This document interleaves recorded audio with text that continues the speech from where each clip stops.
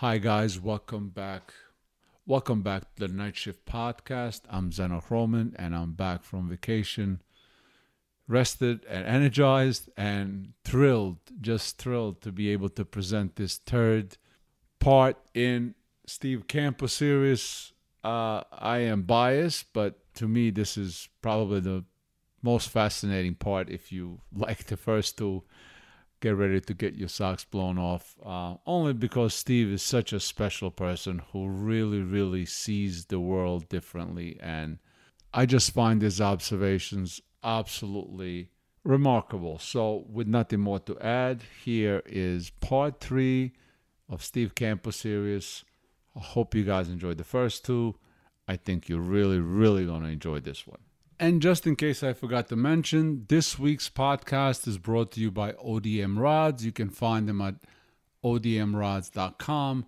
As many of you guys know, these podcasts are a lot of work, and we are fortunate to have guys like ODM and Super Strike and some other guys help out and make this possible. So enjoy this week's podcast.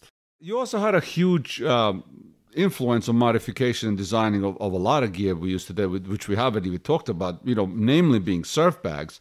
I know at one point you had a bungee cord wrapped around the surf bag to hold your plugs in place.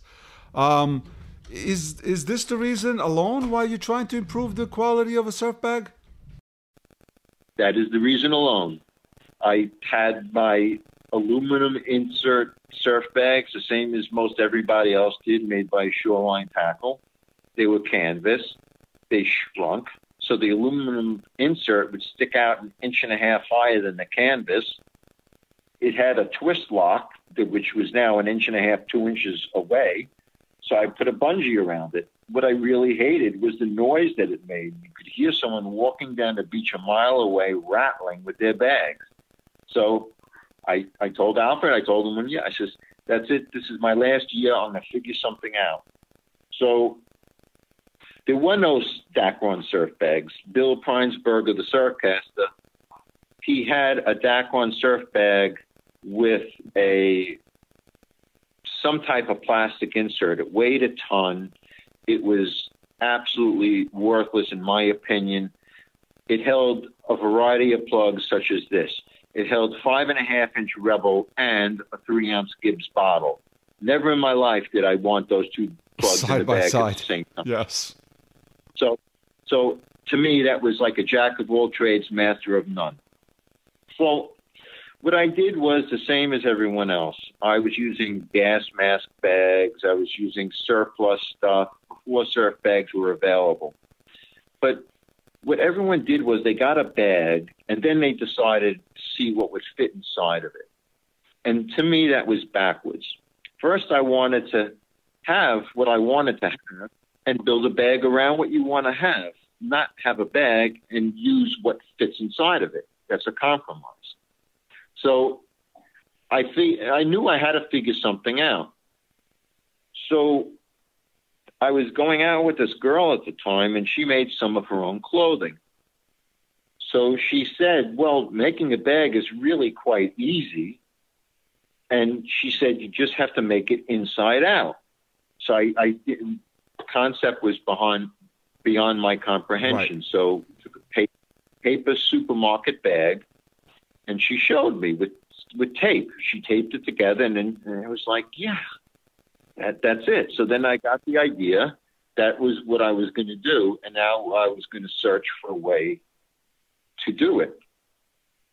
So my friend Dean, he had made some bags out of a different material. It was only single-layer material, but he found a speedy stitcher, and I didn't know there was more than one type of stitcher, so I bought another brand of stitcher. And mine was awful. I couldn't do anything with it. So I said to Dean, what am I doing wrong? And he said, well, throw away that piece of junk and buy this. So I bought the right stitcher, and wow, made things so much easier. But I didn't want a single layer surf bag. I wanted something. When Dean made the bag, it was for Breezy Point, and it was not going to be submerged. The single layer was fine for that, and he made me a bag for Breezy too, and I used it up until the time I replaced it with my own bag, and then I passed it on to somebody else that's probably still being used. So I made the bag, and it took me a few bags until I figured out what I wanted, but I figured it worked out so perfect. It's so much better than I ever could have hoped for. It just eliminated all my problems. I feel I had 10 or even 15 or 20 years on before anyone else even made any. I did it a little, even the new bags that are quite similar in design really are not that similar in design. I used no welting on the outside. I only used basically 3 pieces of material. The main body was all one piece and the 2 side pieces. I put side flaps on it. No bags had side flaps. And then I used the butyrite tubing because it was so lightweight compared to the plastic or aluminum inserts that, other people used. And the butyrite tubing, I didn't use the 3-inch tubing like seems to be so common now, and everyone else puts in 5 or 6 plugs in a tube, and then they're all tangled together. I only put 2 plugs in a tube because I didn't want to have deal with any tangles. And in the bottom orange caps for the butyrite tubing, I drilled small holes, not 1/4-inch holes. I drilled number 60 holes, which is the smallest fractional drill bit you could buy. And each single tube had 1,000 holes drilled in it. So like in a 2-inch tube, I'd have over 1,000 holes drilled in it. Jesus. And no hook point through it. So yeah, it takes time to do that. But you know what? I was happy with the result. I could put the tube under the slop sink and try to fill the tube with water. It would never fill more than halfway full with water because it was draining out so fast, like a shower on the bottom. Right. It was like night and day. And then I just started making more specialized and bigger and smaller, and and next thing you know, other people started making them. So I guess it was a good idea. No, yeah. Well, how did you come up with the original material for it? Was there, kind of elimination process? Well, this material is good for this, but this one shrinks. Like you said, I always hated the fact that with the aluminum inserts, and like you said, that thing, once you get wet and salt on it and it shrinks, and then the shit's sticking out like an inch over. You can't even close the flap. So there's got to be a reason why you guys came up with that. What is it, sailcloth or Dacron? Is that the same thing? I used Dacron sailcloth because it was the only material I was aware of that was waterproof at the time. You have to remember there was no computers back then, so my research was done in alternate means. I had what was called the Thomas Register, which was basically a yellow pages that was good for the whole United States. So you could look in and find some guy in San Diego who had this, or some guy somewhere else who had that, there would be no other way to know about this stuff. So that's where I got a lot of my stuff from, the Thomas Register. And it was basically, I used it like everyone would use Google nowadays. It's just that it was that or nothing. If you didn't have a Thomas Register, you were dealing with your local phone book or your local people. And, I mean, look at like Corkers. Those were on the West Coast for years and years before anyone on the East Coast knew that they came, that they were even around. And that's because there was no way for them to advertise them other than maybe a magazine here and there. And they were geared towards freshwater people and other trades and things like that. So there was really no way to find out about things. Like now you turn on the computer and people putting on pictures of fish that they caught 3 seconds earlier. You know what I mean? Back then, there was no way to know about anything other than to figure it out for yourself. Yeah, I sometimes wish we can go back to those days, at least when it comes to pictures of a fish caught the same minute, which I never understood. Why in the world would you post a picture of your own bite and never mind? I can see wanting to show it to the world, but not at that moment. That just I have a little issue with that. The surf belts, you guys carried a lot more stuff than the guys carried these days, and obviously these days seem everything modular and already made. But you also had made a lot of improvement to the bag itself, right? You added all stainless steel clips and plates, all welded together.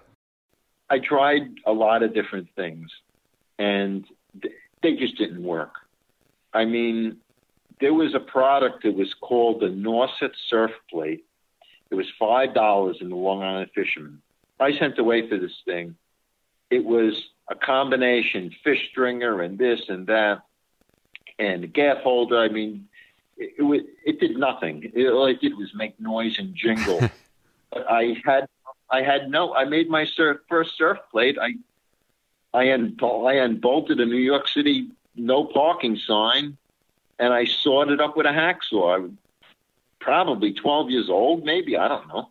But I started trying to make my own things, but I couldn't weld. I tried gluing clips onto plates that I don't know how that worked out. So anyway, my friend, the same guy who got the wads made, he worked for Grumman's, and we were good friends. And he says, I bet I can get those things welded up for you. He says it's going to take a favor. I know how it works. So anyway, he welded them up, but those clips had bronze springs in them, and all the springs melted. Now, I don't know anything about welding. I do know that Grumman's probably hires good welders. The problem was with the product and not the welder. So then I had to find the same clips with stainless steel springs in them, and I did.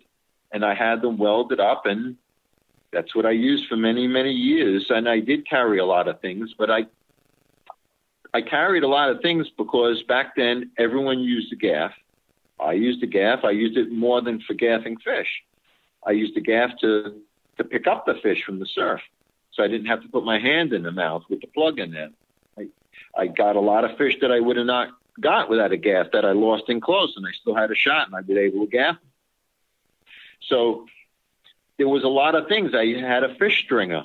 When I got to Montauk, everyone used brass sash chain, or toilet chain, as a stringer.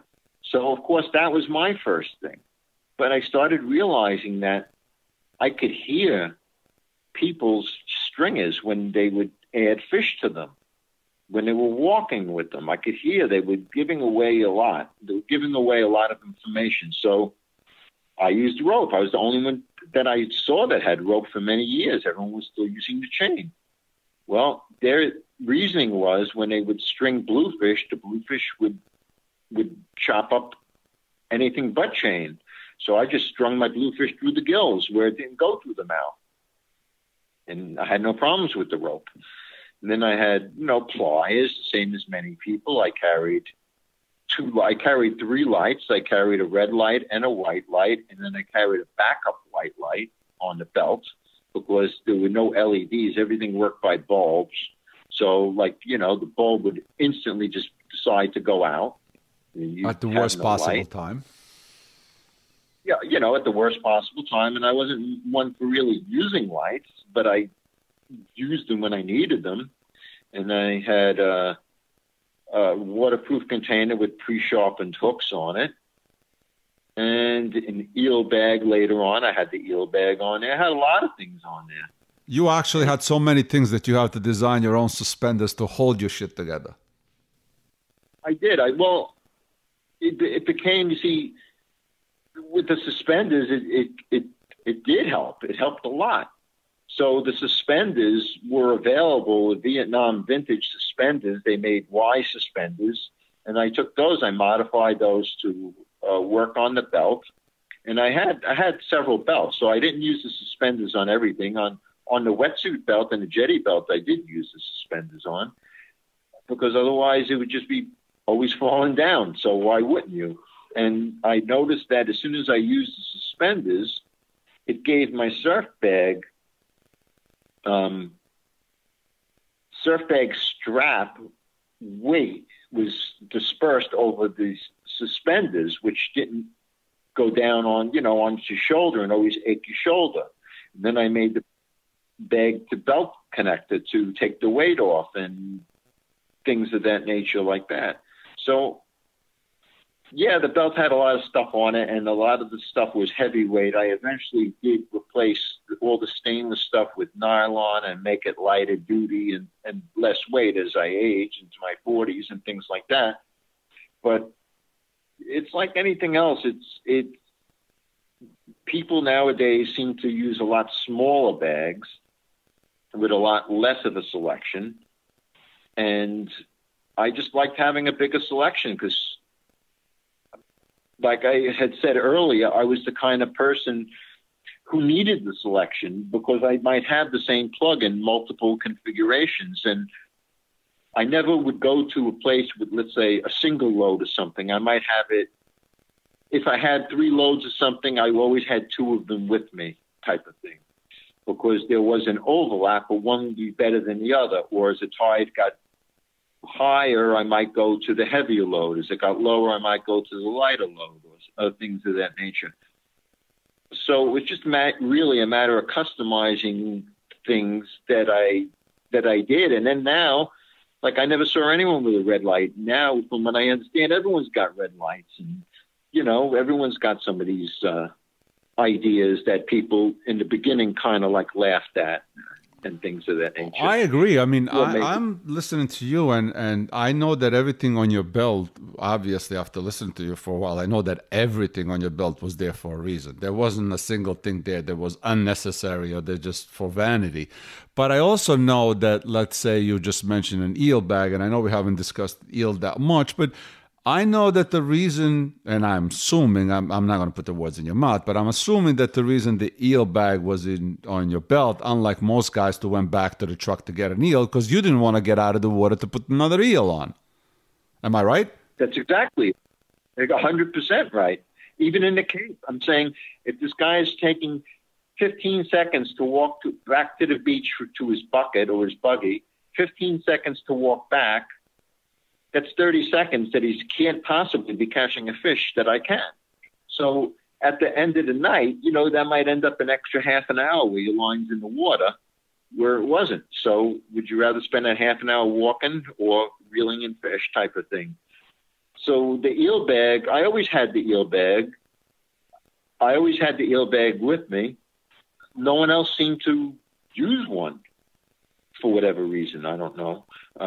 But it just wasn't a thing up in the Cape. Even on block, guys were carrying their buckets of eels and putting them down, and 50 feet away. And then you have to walk over the seaweed 50 feet, and then you put an eel on, you cast it off on the first cast, and you walk back again. I'm just shaking my head. My eels go right up my... That shit is not fun to walk with at daytime, at any time. Never mind try to go get with an eel, walk back into the surf. That's ridiculous. I'm sorry. That's way too much work and way too much wasting of time. And way too many things can go wrong all at once. Plus, everyone knows what you're using. Oh, that's a whole other thing. If you never see the water and you never turn towards the beach, and you don't know if someone's using an eel or a bottle plug. You don't know what they're using. I mean, you could hear the cast, but I mean, it wasn't like it is now where everyone, like the show me generation, where everyone was like, look what I caught it on type of thing. No, it was like, if I'm watching someone catch fish, they're not going to tell me what they're catching them on. I got to figure it out for myself. Yeah. Well, what kind of... Now, we talk about eels specifically, and just out of curiosity, what did you use? Did you use conventional on the Cape for, let's say, eels, or did you use spinning? Well, I use conventional for rigged eels and spinning for live eels. See, even like the eels, like when I was rigging eels, the way I was taught, and I used a modified Nat Piazza method.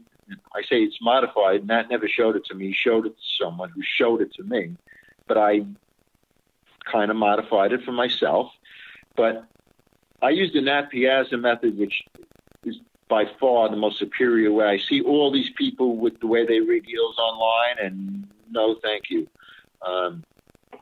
Nat had a much better method, in my opinion.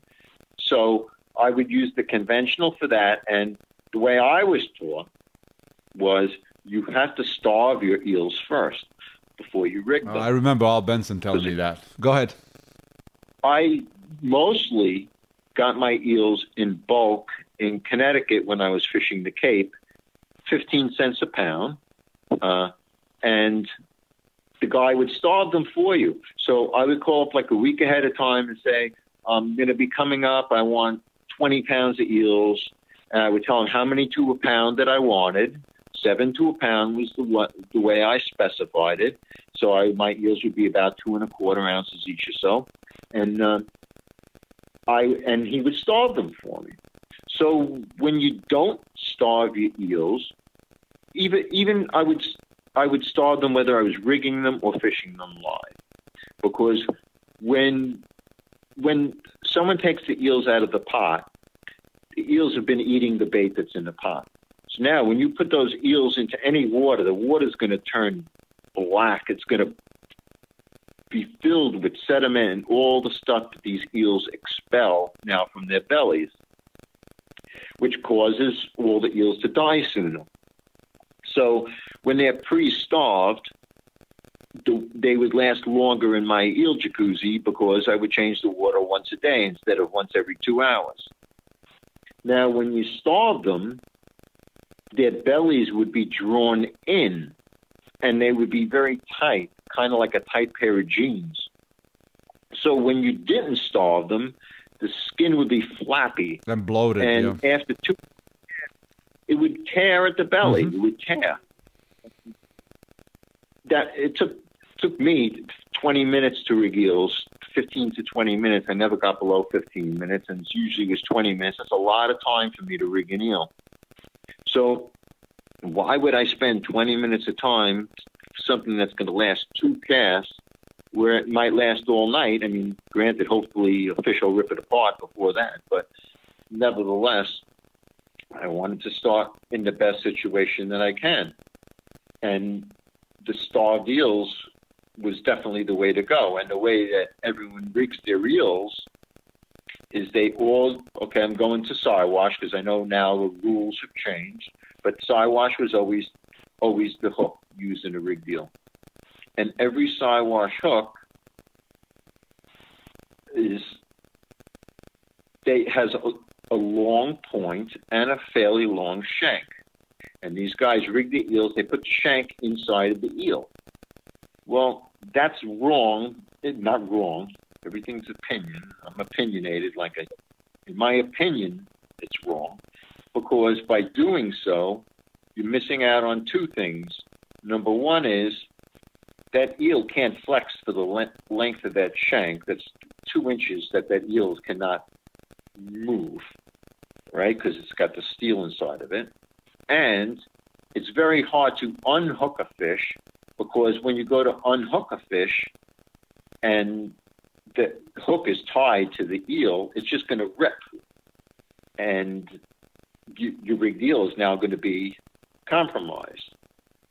So the way Nat did it is he basically only had the eye of the hook inside the eel and maybe 1/4 inch behind the eye of the hook. And the entire hook is exposed. That allows the entire eel to flex. It allows you to grab the hook to take it out of the fish instead of the eel body to take it out of the fish, and there is no tearing. It makes it more of a keel because now the weight, the ballast, is below the eel instead of inside the eel. So to me, the way Nat did it was genius, and it's the only way I've ever done it. And these people who put the shanks inside the hooks, like I said, everything works. But if you did it one way each way and see for yourself which is easier to take the eel out of the fish, which way is better, which way is going to rip the belly more, a lot of things, I think that most people would probably, if they tried it multiple ways, they would come to the same conclusion that Nat came to. This is the first that I hear of this, because I've done it just the way you described it. You don't like, and that's fine. Like you said, opinions, what you said makes sense. What I'm trying to visualize, since this is an audio recording, is like, how did he connect the eye to the body? Meaning, usually you would slide that thing in, like you said, 2 inches, and then you would tie it to the eye, and then you would put another either with Dacron or with whatever you wanted to use to attach the shank to the body, which made it even less, like you said, supple to move.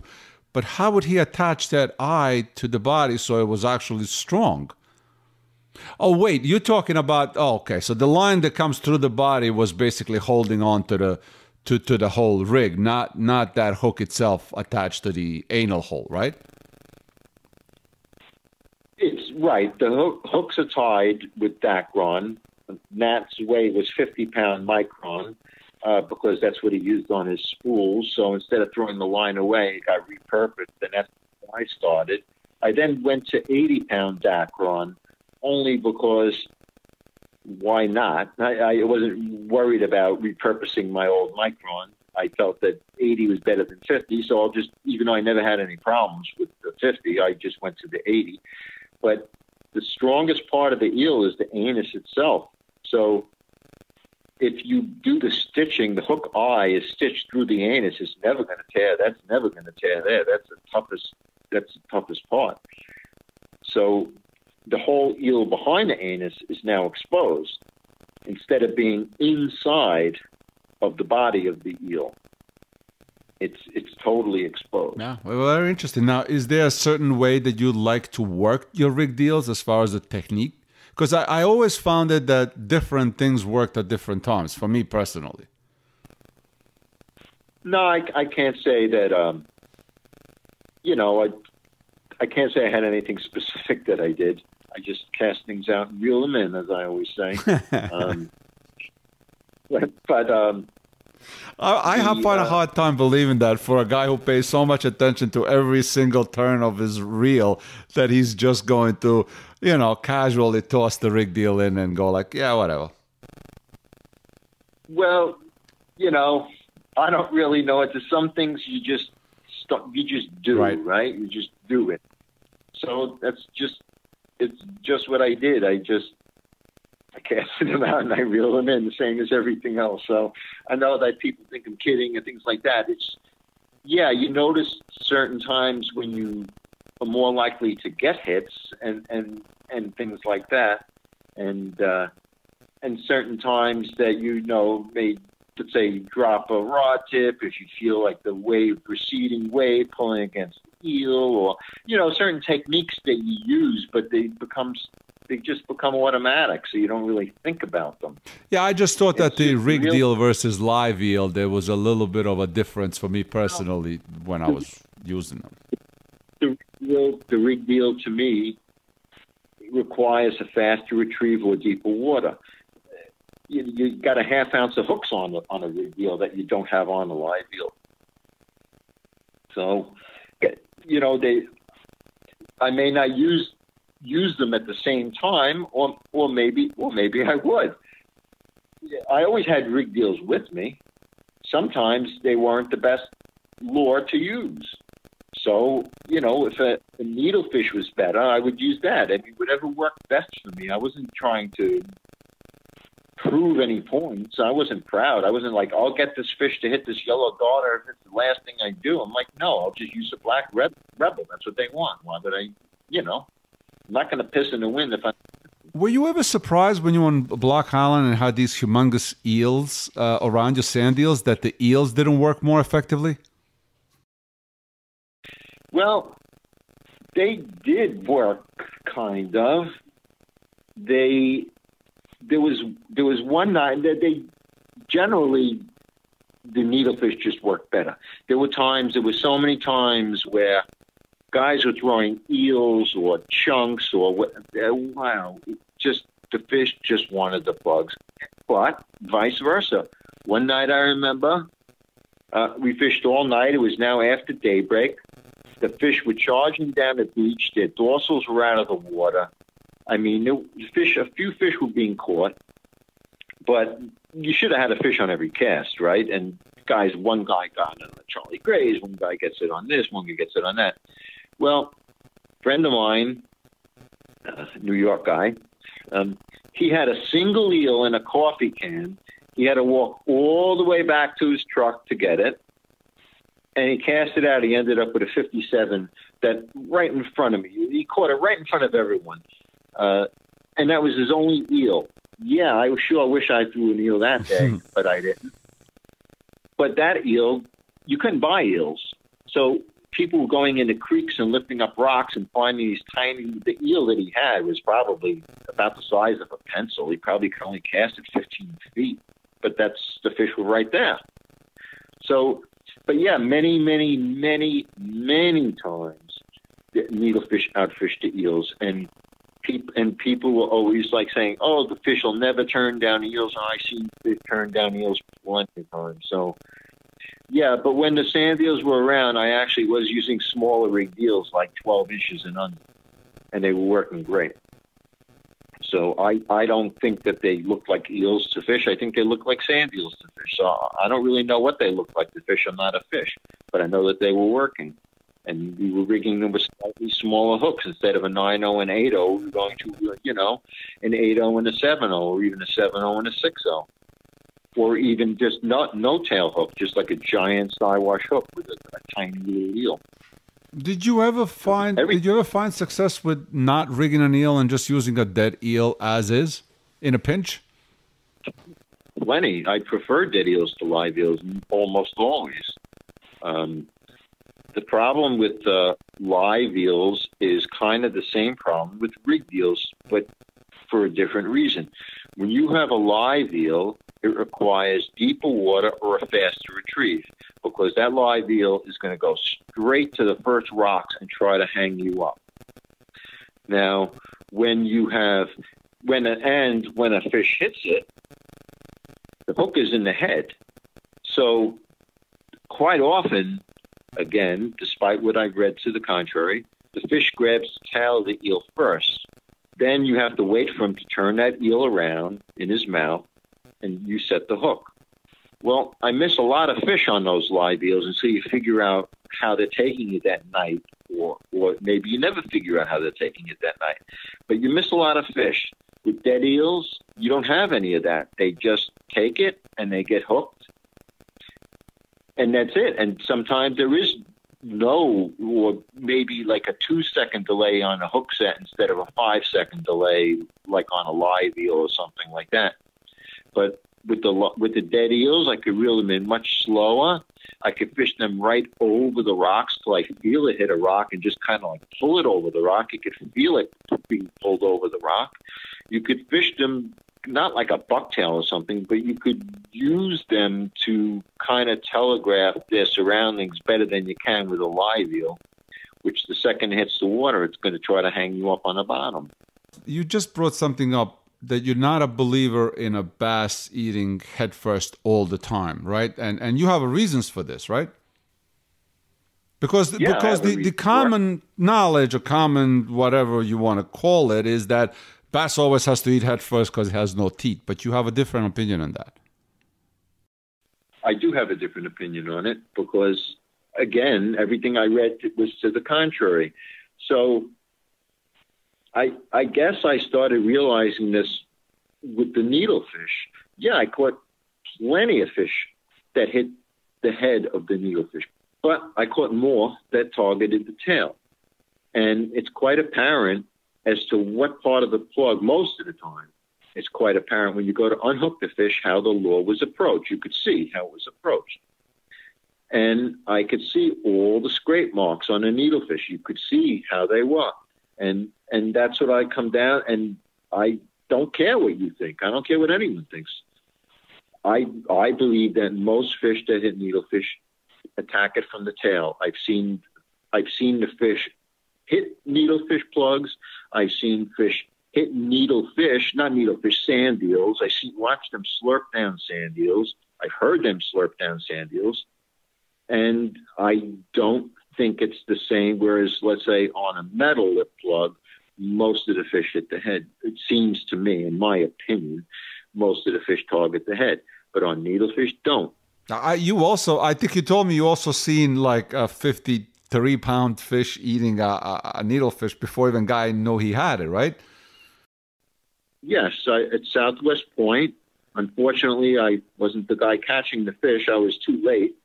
He was the only guy in the water, broad daylight. I was on top of the cliff, and he was fishing the left side of Southwest Point, which is the shallower side. And because it's a shallower side, even you get these little, shoal breaks, I call them, these little waves. It might only be a foot or two, but they blocked his vision to his plug. He could not see it. I was on the top of the cliff, and I could see it. I was using a fluorescent green plug, needlefish, plain as day. I seen that fish come and hit that plug plain as day and there was probably a full 2 to 3 second delay before I watched him set the hook. And I told him the whole story, saw the whole hit, how it hit, everything else like that. And that fish just came up right behind that plug and just slurped it in like it was nothing, and then turned and boiled. And when the fish turned and swam in the opposite direction, that's when he felt the hit, and that's when he set the hook. And I was shocked at so long a delay, because I'm like saying, how long a delay on my fish? How many, how soon? Do I know that I'm getting a hit or not know? Exactly. And after that, I started paying more attention to what I call, as I also never seen this discussed, is swim bys, I call them. It's like when you're reeling in your plug and all of a sudden a fish swims next to it, maybe attempting to hit it, maybe not, maybe missed it, but all of a sudden you're reeling in and you feel, the only way I could describe it is your plug is all of a sudden, it tumbles, like it's all of a sudden in thin air instead of in water, and you just feel something is not right.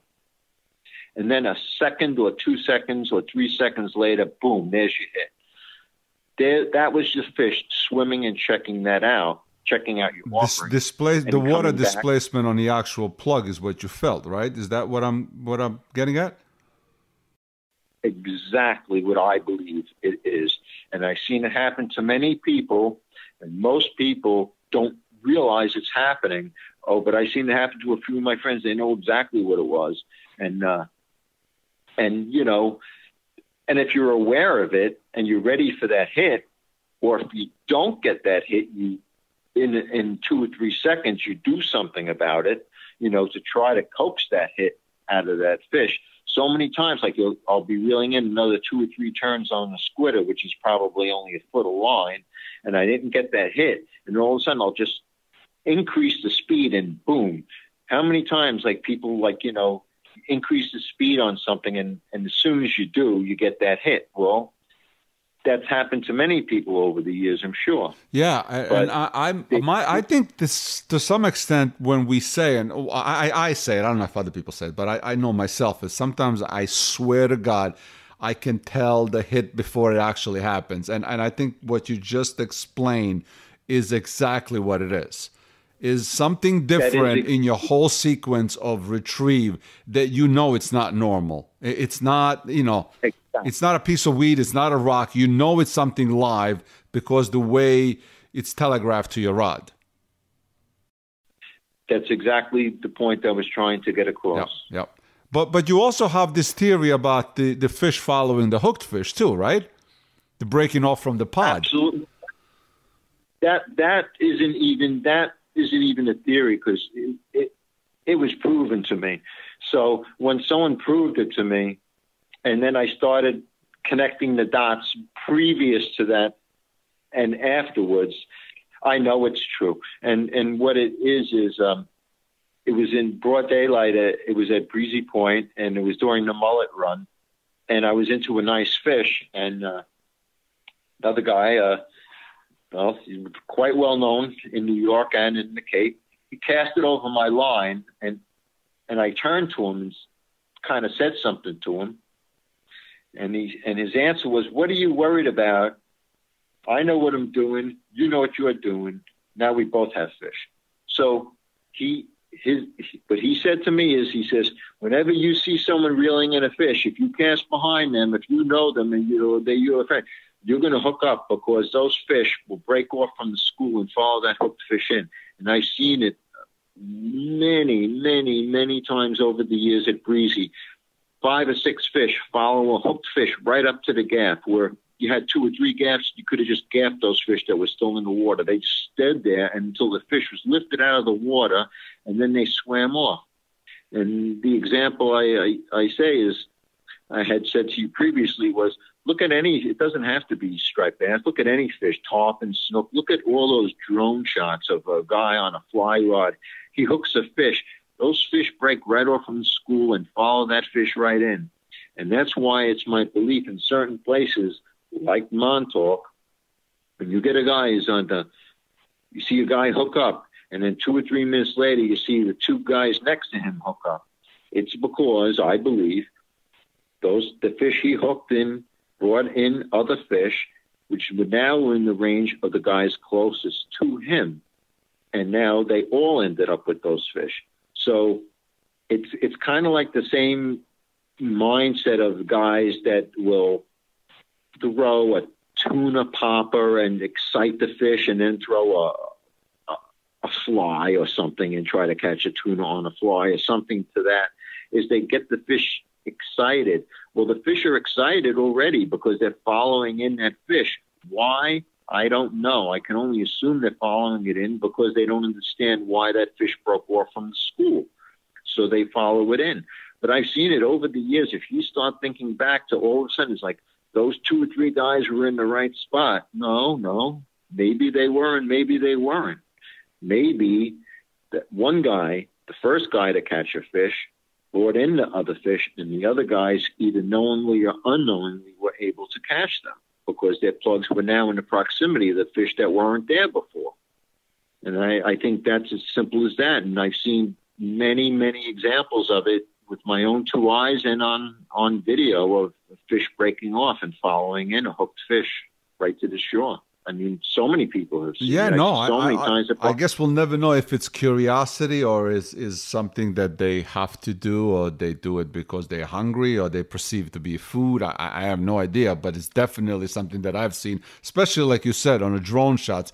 I've told you this before. I in the spring, usually I'll throw the camera with a plug with no hooks and a leader and down in Point Lookout, and I'll just reel it in just to see what's going on. And oftentimes you'll see much more than you think you actually see, because with the bluefish in the spring, there's no sign of activities for the most part. It's not like crazy blitzes in the summertime and fall, and yet they are there and they'll follow one fish. Sometimes I'll hook it on camera and there'll be 3 fish following it right off to school. So that's kind of obvious. And you said before that you use squidders for live and rig deals, but what kind of reels did you use for spinning before the Van Stolz? Well, I never really used squidders for live reels. Right. I use squidders for spinning. I used cracks and Luxors and pens, the same as everyone else uses. Okay. And how did you come up to either advise or have one of the first Van Stolz, because now Van Stolz is considered the ultimate reel, but like what did you have to do with that reel? I'm curious. I know that you did, but I don't want to put the words in your mouth. I want to hear from you. Well, what happened was Bill Preinsberger, the surfcaster, was advertising aftermarket crack spools, and crack spools were kind of tough to. I like to have a lot of spools for my reels, like I previously explained, and it's not like you could go buy things for crack for the most part. So anyway, every time I tried to get these spools from Bill, he never had any. I don't know if he ever had any, but I was on pretty good terms with Bill personally, and he finally put me in touch with Rob, and he said, "This is the guy who makes the spools. Just talk to him." So I did. I spoke to him, and he was going to be making this. At the time, Bill was calling it the Surf 300, the Van Stol. And we started talking, and I told him, I said, I like that concept a lot.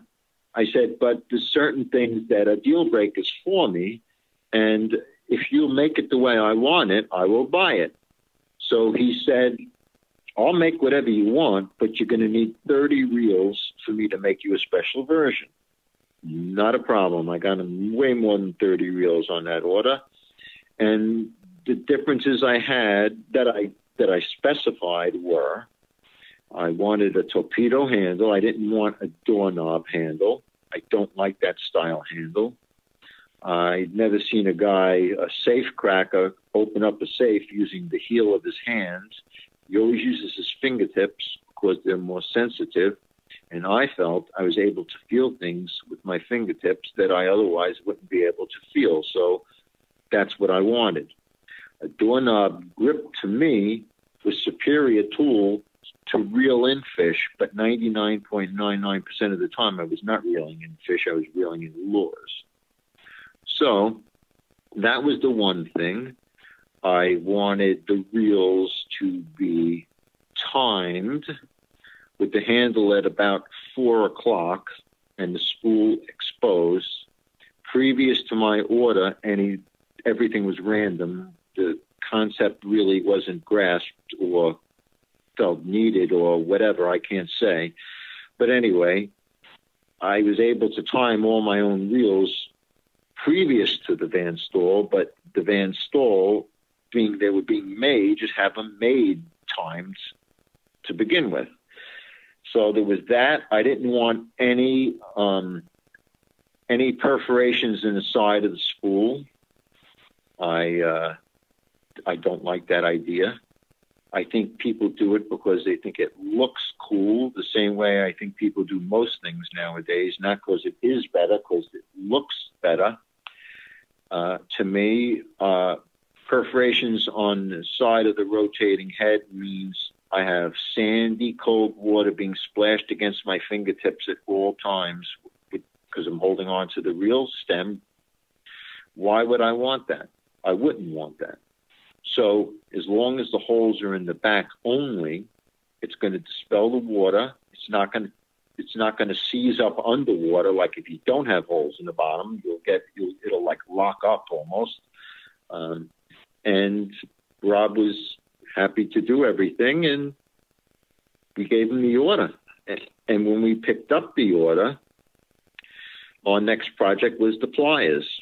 Now, the pliers weren't supposed to be the way they came out. They were supposed to be, I told Rob I wanted parallel action pliers like the Sergeant's, but he came up with these, and now I think they've been a staple ever since.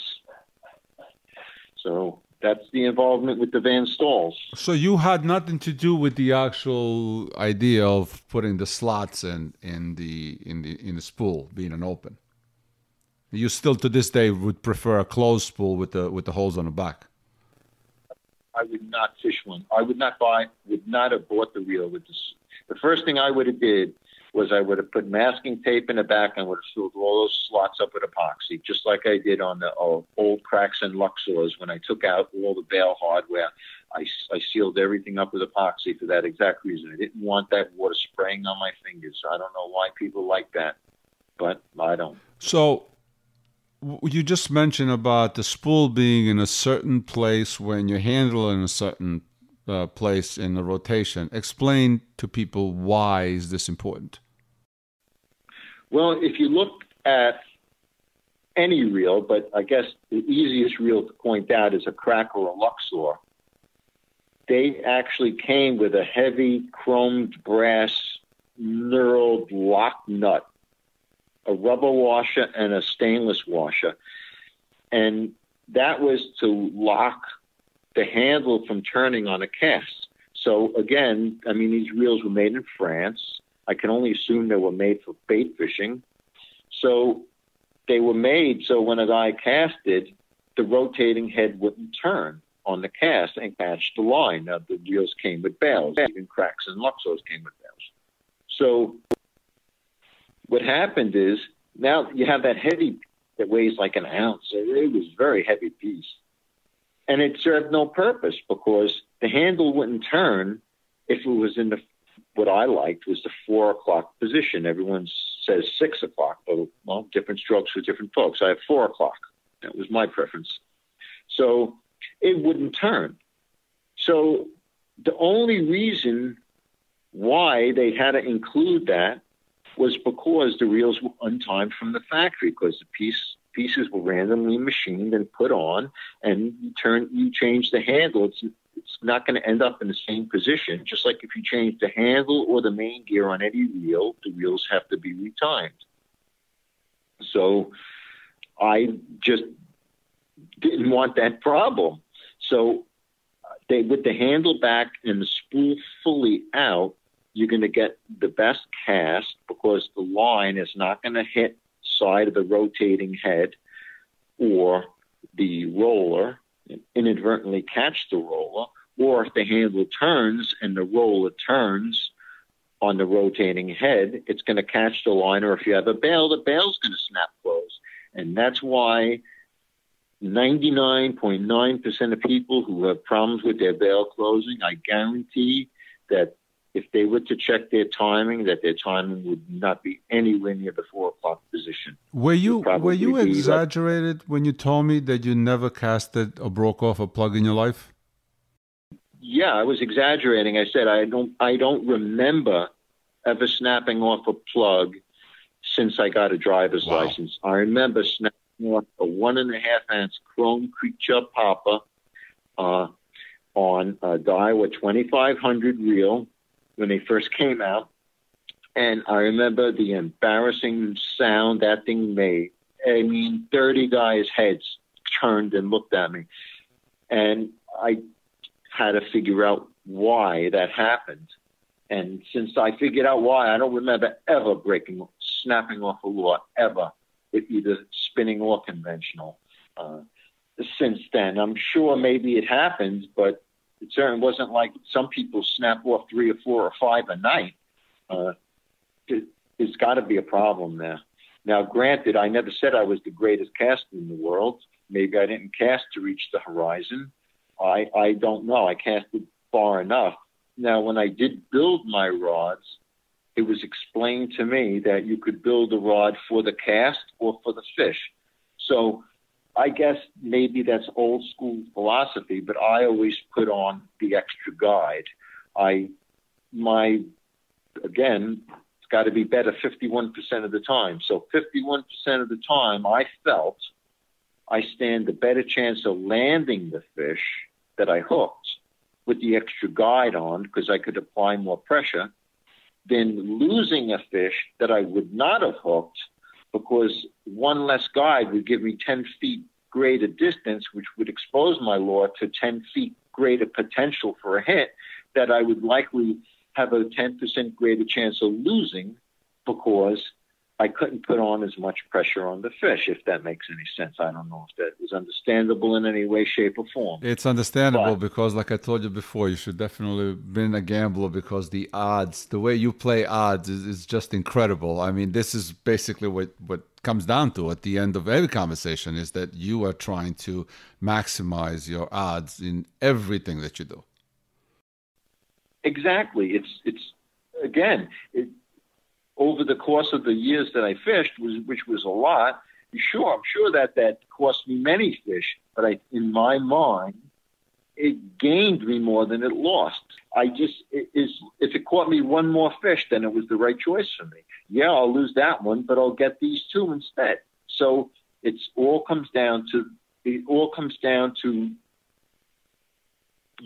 the possibilities in making things in the best favor that you can. Is there anything that sticks in your mind as far as being the best trip, the best night, the best something? You know, everybody always seems to have, this was the best night ever. And I know you had a lot of great nights and a lot of great years, but is there anything you're looking back that sticks to you in a special way about this whole sport and everything that you've been through? No, I had a lot of great nights, and I can only say maybe the greatest night was my first 50-pounder. Well, it was a day pond. It was my first 50-pounder because it was the manner in which I caught it, which was pretty good, I think. Or was it the biggest fish, or was it the most fish? It's different for everybody, but I've had a lot of memorable nights, and maybe they weren't even...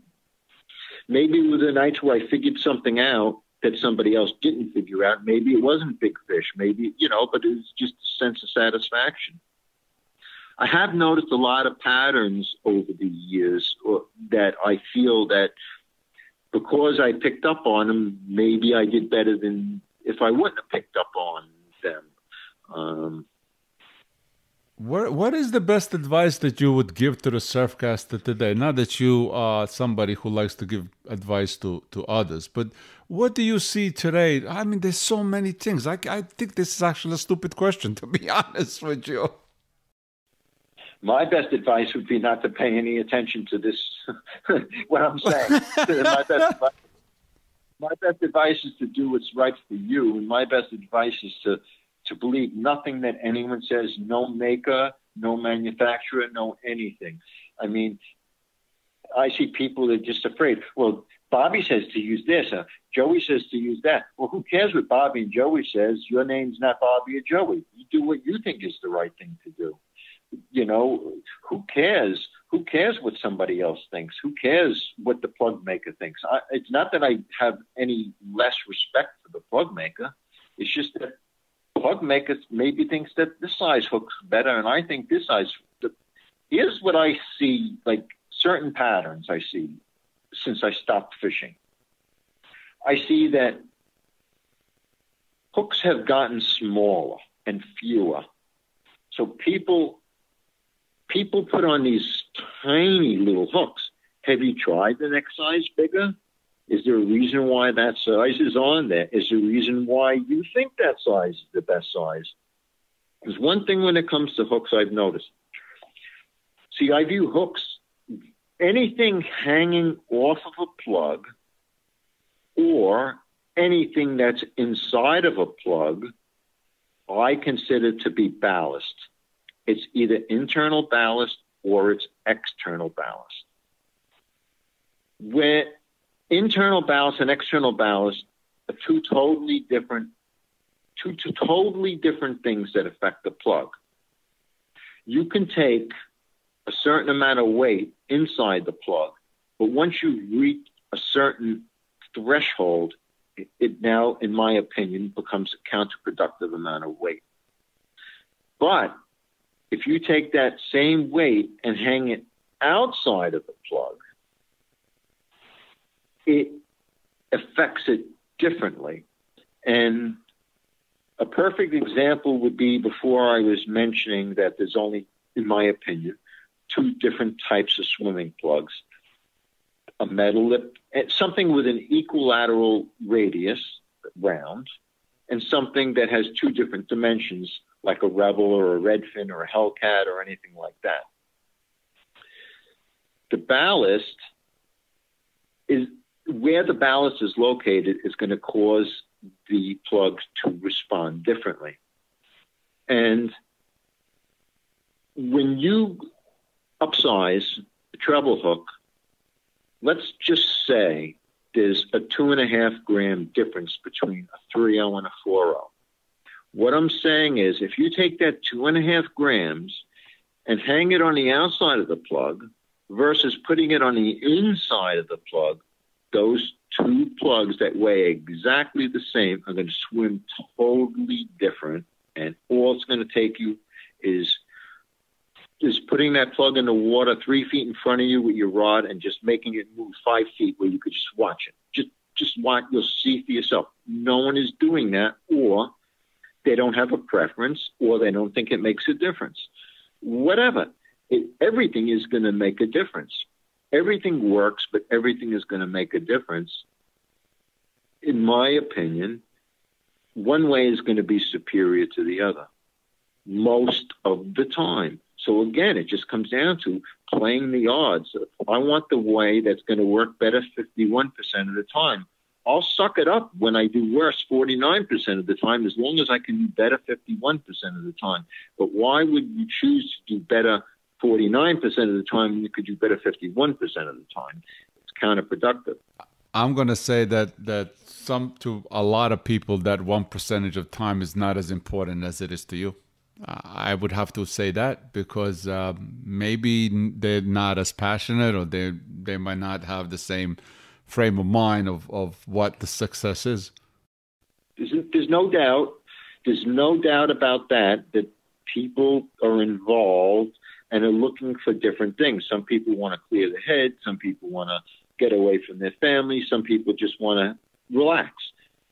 I'm talking to the people who I believe are more serious about it.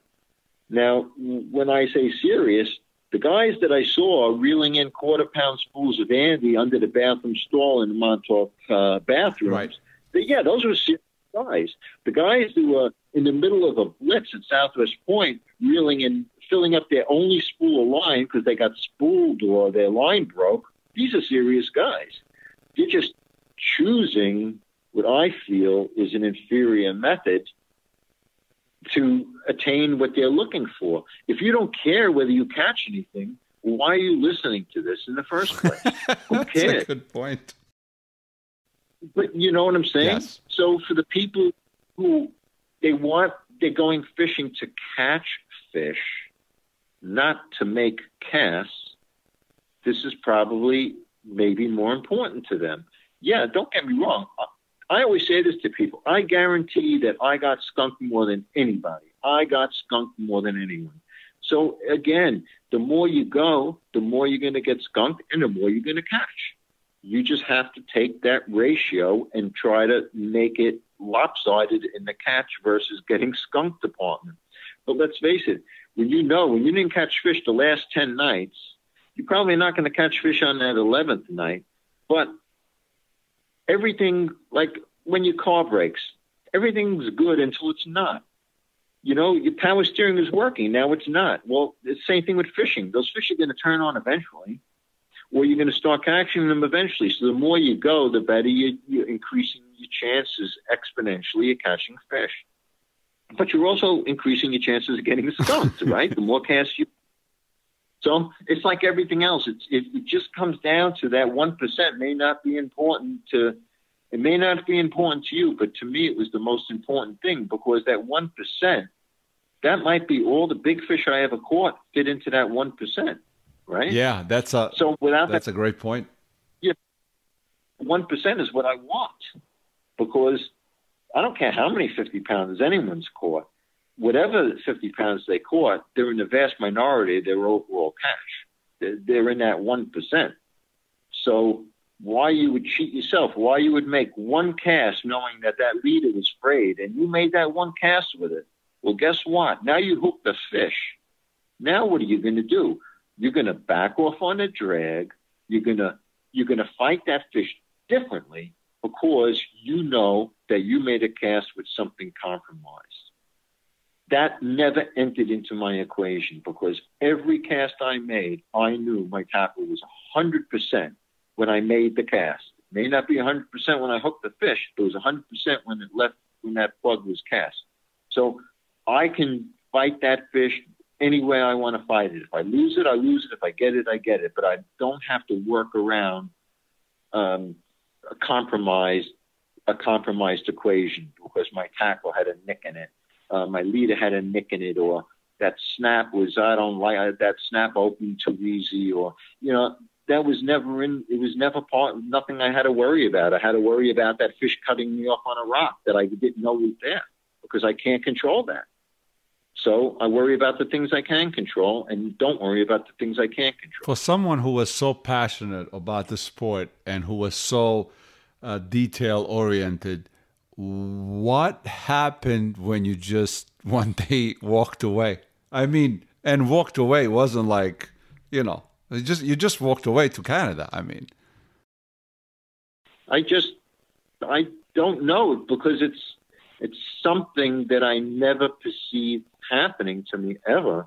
I never thought I would not want to catch striped bass. I never thought I could care less now. I don't know what happened. What happened was that I guess I just felt that I didn't have the same opportunities anymore. I was tired of catching 18 to 22-pound fish. You know, it was almost like automatic. Yeah, if I go to this spot at this time and use this type of lure and whatever, this is what I'm going to catch. But after a while, it was like, you know what? I don't want another 18 to 22-pound fish. Yeah, it's a lot better than catching a 17 to 21-pound fish, but it's only 1 pound better. And it's not the difference between a 49 and a 50. It's the difference between a 17 and an 18. Who cares? I don't care.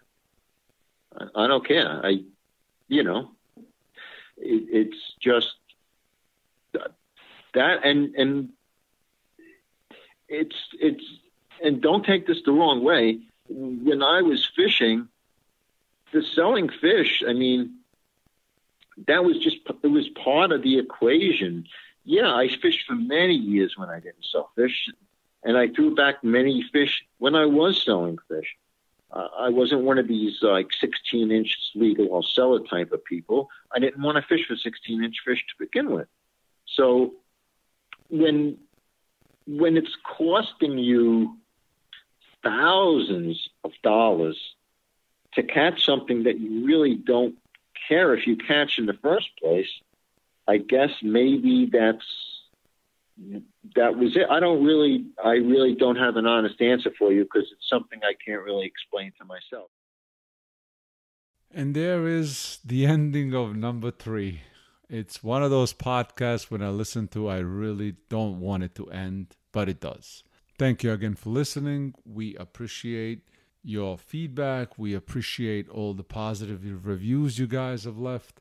And we also appreciate you being subscribed to our publication at surfcastersjournal.com, who makes all this possible. Thank you. Tight lines. The fall is around the corner. Have a great fall.